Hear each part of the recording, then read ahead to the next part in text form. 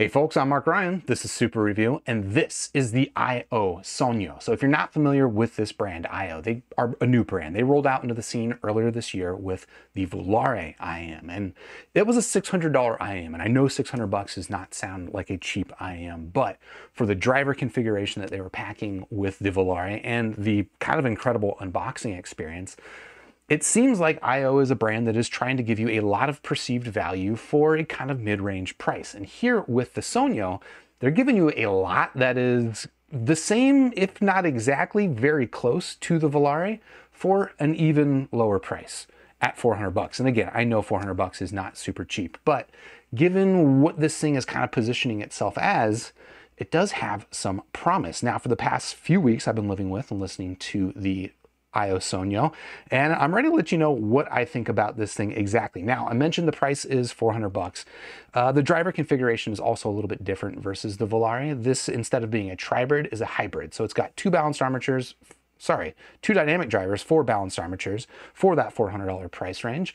And a lot of the other stuff that you're gonna see is very, very similar to the Volare. But importantly, the name Sogno, it's kind of got a lot of promise to it, right? Though it's the Italian word for dream. Is this the dream IM for $400? Well, let's get into it. And before we do, a quick shout out to Shenzhen Audio for sending this IM for review. If you want to check out the Sogno, anything else they've got, I've got them linked in the description down below. And with that out of the way, let's dive to the table and let's talk about the physical form factor, what you get inside the packaging, and then we'll get into talking about the sound, and I'll give this thing, in the end, a score. So, here's what you get. Here's the packaging. Not quite as fancy as the Volare packaging, but I will be honest, this is still very nice packaging for the price range. And what you get inside of that is what you see here on the table. So you get a carry case, which is quite robust. This is basically like a watch carry case. That is, you know, it's certainly pretty handsome. You can't accuse them of cutting corners in terms of cost. This thing feels fantastic, but I will say this thing is quite large and frankly much larger than anything I would personally use. But if you're looking for something to put on a table or on a shelf or something like that, and you want it to be presentable, well, you could certainly do that with this. Now, apart from that, you get ear tips, which, you know, you're used to getting ear tips, right? But are you used to getting this many freaking ear tips? Look at this. They've got literally like 5 different styles of ear tips, and they've even got them labeled in these individual boxes, which I think is kind of cool. Look, I'm a big ear tip guy. When I get a new pair of IMs, if I like that IM a lot, I like to spend a lot of time customizing the ear tips and finding what gives me the exact perfect fit and also balance with the sound. And here's what I'll say about that real quickly, is that that's a thing that my opinion is, you got to kind of test that stuff for yourself. And it's nice that the IO Sogno is coming with a lot of ear tips for you to do that kind of testing for yourself. Here they've got kind of a standard ear tip. What's number 2? I think number 2 is like a wide bore shorty ear tip. Number 3 I think is a wide bore long. Oh no, that's not. There's a wide bore long tip in here. There's a foam tip in here. There's basically every type of tip that you could imagine needing to try, all included in the box. And I think that's nice. And it's included in these little carry cases, which if you're like me, and again, you like to roll tips on your new IMs, it's nice to have everything packaged up tidy like this. I dig that a lot. But apart from that, you also get the IM on a cable, of course. And here's what I'll say. This cable is actually a pretty nice cable, but it's not quite as nice as the cable that came on the Volare. It is still, I believe, hold on. Yeah, it is still their swappable termination. So if you want to unscrew this, pull off this 3.5, put on a standard 4.4 mil termination, you can make this a balanced cable if you'd like, but I am personally a 3.5 boy, so we keep it as is. But the rest of it, you can see, it's just nicely behaved. It's black, it's glossy. I dig it. It's got small hardware, which I like. In fact, I really like the custom hardware that IO is putting on their cables. It's got enough of, you know, a subtle branding that is, they're just doing it right, okay? You've got a chin cinch up here, and it does stay in place for the most part. It's not like a super stiff chin cinch, but that's good enough that it's going to stay in place. And then you've got your preformed ear hooks up here. And I always like it when they've got kind of like this matte finish to the ear hook. It just looks a little bit cleaner and tidier to me than like the glossy ear hooks that you see more commonly. And then the other thing that I like is their small little 2-pin connectors up here. And it is a standard 2-pin connector. The connection on the IM side is slightly recessed, but only slightly, and that just means that this is gonna be compatible with pretty much any 2-pin cable that you've got out there. But like I mentioned, the one that it comes with is pretty nice, so frankly, I don't see any need to swap the cable on this. Here, we'll give it the old rodeo wrap so you can take a look. It is maybe a little bit on the thick side, so if you are allergic to a thicker cable, you might want something a little thinner, but personally, I think this is a pretty good match for the IM. And there you go, there's the rodeo wrap, which is quite nice. But that will lead us into talking about the earpieces themselves. And well, here's where there's a lot of similarities with the Volare. In fact, I'm gonna pull the Volare over here into view. And can you tell these two IMs apart visually? Obviously, not really. Very much a similar shape, if not exactly the same shape.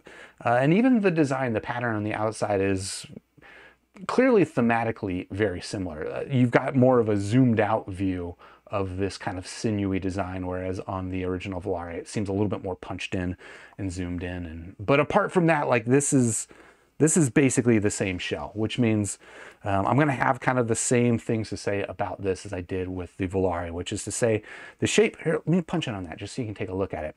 The nozzle is a little bit on the long side, which maybe doesn't totally come across here. It's just that this volume right here is actually fairly thick. And I would say that the overall size of this IM is kind of a medium large. Now, I'll show you what it looks like in my ear in a bit, but just suffice to say that it is, you know, a little bit of a chonky boy, but not overly chonky. It's not something like a Thea Audio Monarch or anything like that. But you know what? Let's just let's show you my ear and let's put this in the ear. The main issue that I have with the fit, to be honest, is just that, like, even though it does have that semi-custom molded shape, which means that, you know, fit stability is actually pretty good. It feels kind of like wedge shaped. So it almost feels like my ear is gonna like squeeze it out, like pop it like a pimple sort of. That was disgusting, but does that make any sense? Like, it doesn't really feel super locked into my ear. It feels a little bit, again, kind of wedge shaped, and it's in my ear, which is sort of the cavity of that wedge, which just feels like there's more pressure at the end of it where my ear canal is, and less pressure on the outside, which maybe is good for comfort, I guess. But it just means that it doesn't feel super, super secure. And it also doesn't fit, you know, doesn't really go tuck in behind the little anti-tragus there. So I don't know. Generally, I would say that the fit is solid. It just fits a little bit larger and a little bit less secure because of that. And that's about it. If you've worn something like the Truthier Nova, this to me reminds me a lot of wearing the Truthier Nova. So if you're familiar with the Nova fit and you like that fit, you'll probably like the fit on this. And if you've tried the IO Volare fit, well, this is exactly the same fit as that. So there you go. But nonetheless, that will do it for my thoughts here on the physical form factor, I think. Let me just check my notes, make sure I'm not missing anything. I'm not missing anything. So that's going to let us talk about the sound. Let's talk about the sound signature here on the IO Sogno. And as we've been doing, let's pull up the frequency response of the Sogno. This is up on squig.link if you want to check it out for yourself. I've got it linked in the description down below. Head over to squig.link, type in Sogno, which is spelled like this. And this is the frequency response that you should get. And, well, this is a very Harman compliant frequency response. So if you're familiar with the Harman target, you like the Harman target, you're looking for something that's very Harman, the Sogno is definitely very Harman. And honestly, this is pretty similar to what we got with the Volare. In fact, let me pull up the Volare frequency response on top of this real quickly. And you can see that it's not that far different, but that the Sogno is actually more compliant with the Volare, or sorry, the Sogno is more compliant with the Harman target than the more expensive Volare. The main differences that you're going to notice is that, oh, what am I doing with a mouse cursor? We got fingers, bro. We got finger technology.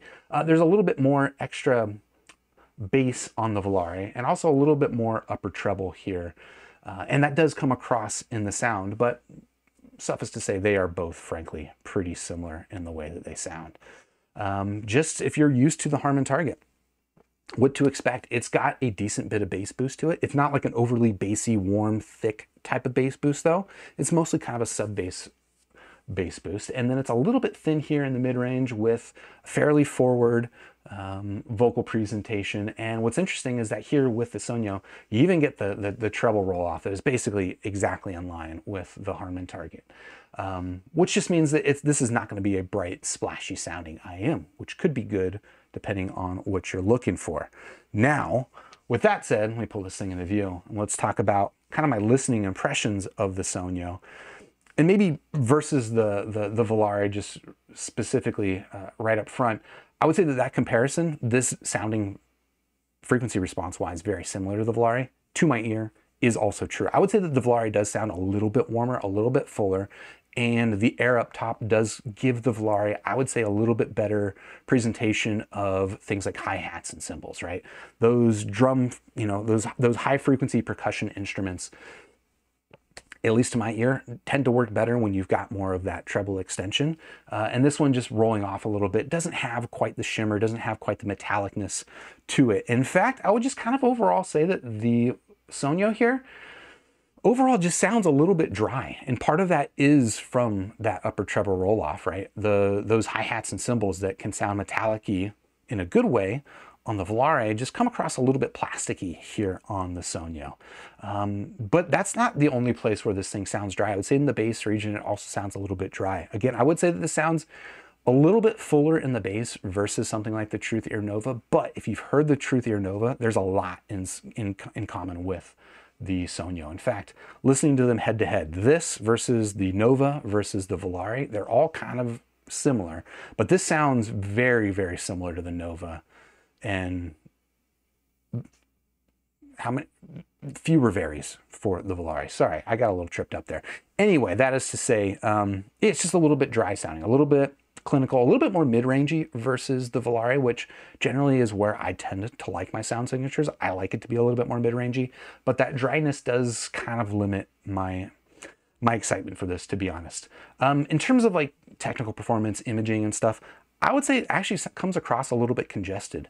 I don't know if that's from the treble roll-off, although also, to be honest, the Volare is not a particularly stagey, open-sounding IM.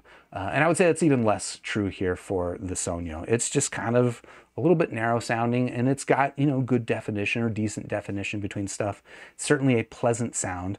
I will say that the bass hits a little bit harder on this than the Nova, where the Nova can sound a little bit limp. This thing, I think, does a better job at being more consistent, but for the most part, this sounds a lot in common with the Nova, which you can get for 150 bucks. And even the Nova, to be honest, I'm not super excited about the sound on the Nova. So this is a decent sounding IM, but to be honest, I don't know. It's just like not obviously better to me than, I don't know, like a $20 7 Hertz Zero. So there you go. I don't know. That's about as much as I can say about this IM. Is it the dream? Not for me. It's fine. It's a fine IM. If you're looking for something that's Harman compliant and you like the look, you like the aesthetic of this IM, 400 bucks is not a crazy amount to spend, but you could also spend that money on something like the Moondrop Cross Chronicle Dusk, which also came out earlier this year. It's actually a little bit cheaper. And in head-to-head comparisons with it, I found the Dusk was just like miles ahead, for my preferences at least. In terms of like the technical, like I don't know. I have a hard time believing anyone would like this more than the Dusk, but if you want to check it out, I do have it linked in the description down below. Did I give this thing a score? I've already forgotten. This thing's 3 stars out of 5. If you want to check it out, I've got it linked in the description down below. And while you're down there, if you haven't already, please do hit the like button, subscribe to the channel, ding the YouTube bell, and I'll catch you on the next super review. Cheers.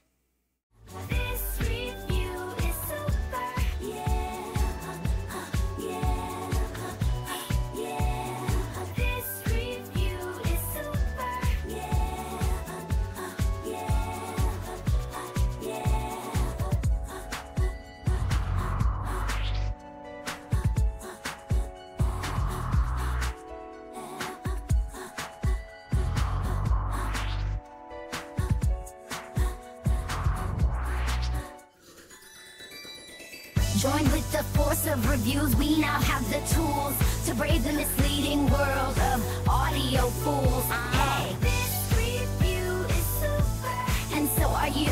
Grab your headphones, sniff a graph, and share your thoughts in this pursuit. Let's get into the future.